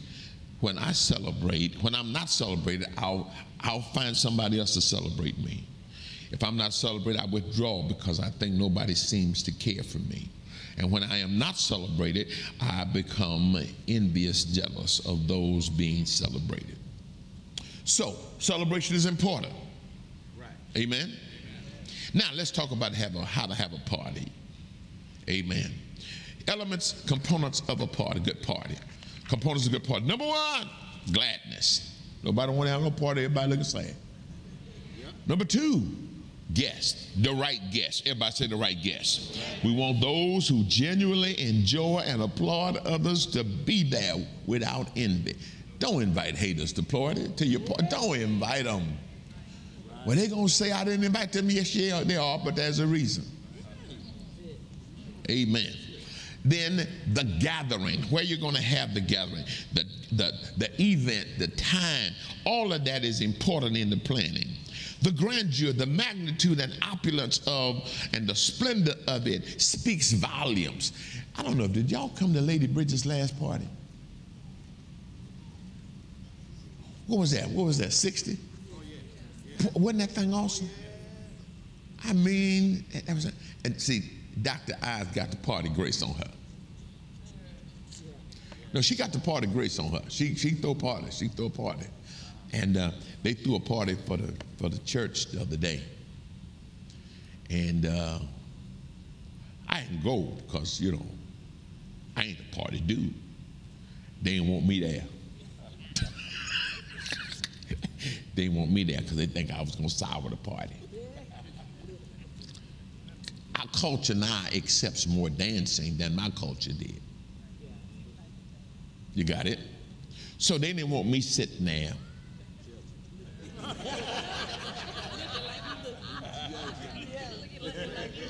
I wasn't the right guess. They didn't want me at the party gross. Now the members went wild over the party. They were posting and all that stuff. They had a great time. But I was one of them guests you do not want him at the party. All right. And I wasn't offended at all. No, I really wasn't offended. You know, hey, she's the pastor. Yeah. All right. Yeah. And she throws a great party. And then there have to be goodies. Goodies is the food. You got to have good food at the party. And then gifts. All of those are ways that we can intentionally celebrate. So the next time you get ready to have a party, that's your guide. Now here's the closing, and I'm going to be through. And I've enjoyed y'all. I really have. Here is your assignment and your 7 steps, your 7-step strategy. Daily, develop a daily regimen of listening to at least 1 to 2 hours of teaching on faith and family. This activates the laws of faith. Faith comes by hearing, hearing by the word of God. Number 2, read and reread Mental Toughness, chapters 7 through 10, chapters 12 through 14, chapters 15 through 17. It reinforces what I taught. Number 3, set up at least 3 times a week for intentional meditation with vivid use of imagination, photos, videos. This causes believing and activates the law of attraction. See, when I do this, I am activating the universal laws of attraction. Things start happening for me, you know, when I start doing this. Number 4, make daily declarations concerning your emotions, your family, and your future. I'm so grateful that by the grace of God, I am ... All right? Next, study the successful families and the role others who are most like who you would like to become. This activates the power of modeling. Everybody say modeling. When I have a model, when I am an example, it's easy for me to incorporate that into my behavior. It is the order of God to teach and train us by example. Then, plan specific times for affirmation and celebration for everyone in the family group. Find out what makes them feel good about themselves. All right? And then finally, be faithful in your local church, helping where needed and being faithful, tithe and give of offerings to activate the spiritual laws of increase and favor. You got it?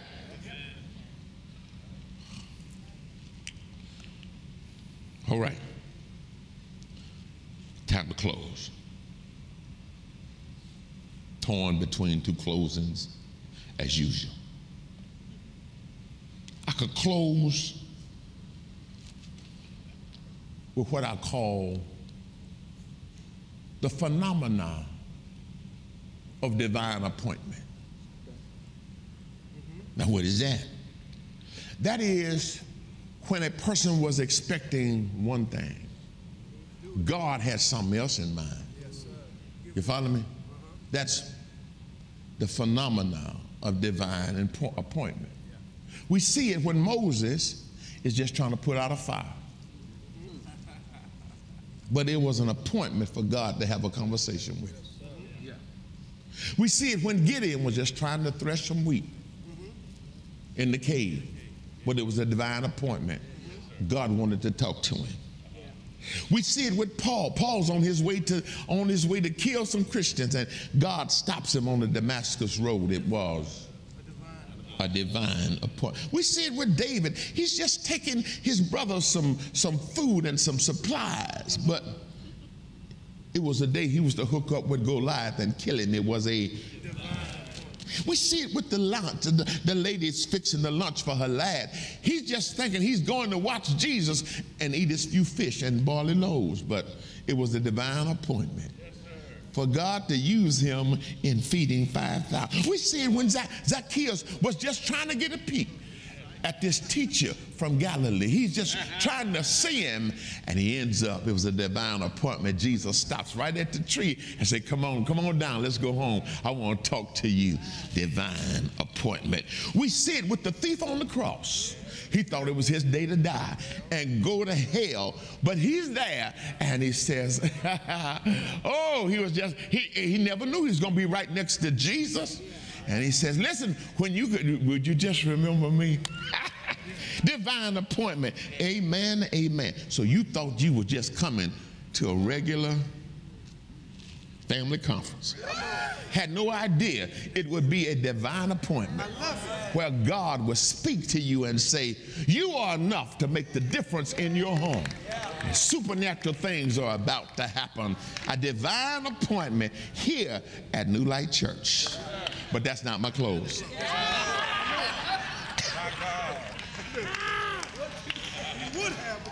That ain't the close. Stand to your feet, everybody. We're going to close with a confession. Father, thank you that you have raised me up to stand in the gap for my family, to usher in your best for our lives. Your grace is sufficient for me to stand tall in faith and authority, resisting all satanic strategies to divide and to destroy my family. I call joy, love, peace, prosperity, communication, unity, happiness into our family life, so that we may represent your will to others. I come against and I cancel all demonic assignments to blind the understanding of my loved ones, cause jealousy, stubbornness in the name of Jesus. So I boldly declare, you are bringing believers and messages of faith into our lives to help us activate the power of togetherness and to build a loving family that abounds. Give the Lord a shout. Father, we thank you this word has fallen on good ground, and therefore it produces fruit in Jesus' name. Everybody repeat after me in just a moment. Listen, you may be watching this for the first time, and nobody's ever explained to you how to be born again. Jesus said in his word that he had come so that we might have life and have it more abundantly. And throughout the scripture, we see that he's a loving God, But then much more, we see that there is a plan whereby you can take this step into the family of God. Romans 10:9 says that if thou shalt confess with thy mouth the Lord Jesus, believe in thine heart God raised him from the dead, thou shalt be saved. You don't have to confess your sins. You don't remember all of them, but confess him as Lord, saying that this day I turn my back on my old way of living. That's the kind of prayer we're going to pray, that you believe Jesus died, took care of all of your sins, and now you're ready to walk in a newness of life. No, your hands won't look new, your feet may not look new and all of that, but your heart, your spirit will come alive to God, and boy, things are about to change. Repeat after me. Dear God, no, without Jesus I'm lost. I believe your word. If I ask you to save me, that you will. Jesus, I believe you died for my sins, and I receive you as my Lord from this day forward. Turn my back on my old way of living. Fill me with your spirit and power so I can live a life pleasing to you. Thank you, Father, for saving me, placing me in your family. In Jesus' name, amen and amen. Give the Lord a shout, and you may be seated. Did y'all get blessed today? Amen, amen. All right. I just want to let y'all know we are so very blessed about everything. What I want to do is all the budget's been met. Amen. Budget's been met and exceeded. And not only all the budget's met and exceeded, but you know, y'all really blessed us on last night. Thank y'all so much. What I want to do today, and I want you to think about it, and do y'all have my Love City spot? I need my Love City spot on my Project 23. Project 23, this. Can y'all get that ready?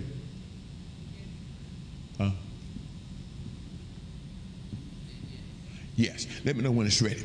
And that's what I want everybody to do. Just want everybody just to come stay in faith with us for Project 2023. And you just have the opportunity, like I said, we had not had a formal way of doing this. And really, I'm not going to receive an offering today. I thought I was, but Lord said no. So what I'm going to do, I just want you all to agree with me. I want you to agree with me, everybody agree with me, and that before the end of the month, because I got a goal I want to hit the end of the month, pray about doing something with Project 2023. Can I get you to do that? Yeah. Just want you to, everybody say, he just wants us to believe with it. Because when you all believe with me, things happen. Right. All right? So, are y'all ready with Project 2023? Hello.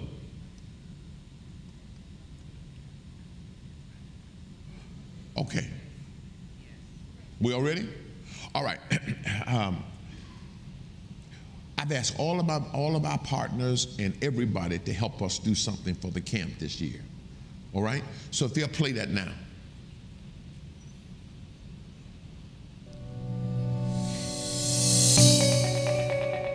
Hello, we are making progress on the move to lower the 2023 summer camp session registration from $299 to the $199 for our 4-day summer camp at Love City. Now this 30% registration discount will be good until April the 30th. Now I've asked you to believe with me and to help supplement the Love City 2023 summer camp discount registration and build a bridge to Lake Agape and to purchase new games, and we're making progress toward that goal of receiving it's been estimated about $275,000 before camp begins. Now, we received a little over, thus far, $150,000, and how excited we are. We've surpassed the love goal of $150,000 and on our way to the $200,000 hallelujah goal, and we want to receive it by the end of February. By the end of February. Now, your one-time gift or your reoccurring monthly gift as a vision investment partner will help us reach this goal. Now, as I've explained before, all Christian camps are supplemented by outside gifts and donations, and none of them operate solely on registration. Now, I need your prayerful support. I need your help.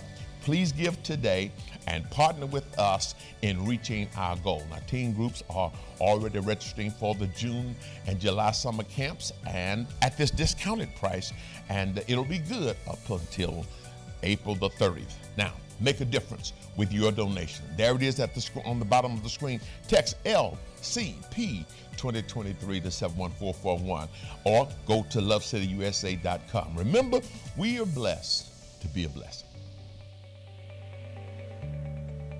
Amen. All right. I just want y'all to believe with me right now. Got it? So I'm not receiving the offering. Just believe, pray about it. And I had a couple pastors says, well, that they were going to receive an offering at that church for it. Fine. We want to get it done because we got these 3 camp sessions, and last year it was $299. Right. This year it's only $199. Who does that? Who just drops the price when all the other prices is going up? Yeah. I'm doing it because that's what God told me to do. He said, believe for the difference. And so for what 2 kids could come for last time, 3 can come this time. Yeah. Yeah. Yeah. That's good. So all I'm saying now, if we all get in faith and all understand that all Christian camps are supported by more than just the registration. Got it? And if all of us do a little something, like I said, we are above the 150. We're above the 150. We are. And so, I'm just in faith. God already knows what He's going to do. And so I just want to present that to you, have you think about it, and then I'll probably, do something to have everybody understand. I want to do something. I'd like to reach that goal by the end of the month. All right. I like that. Amen.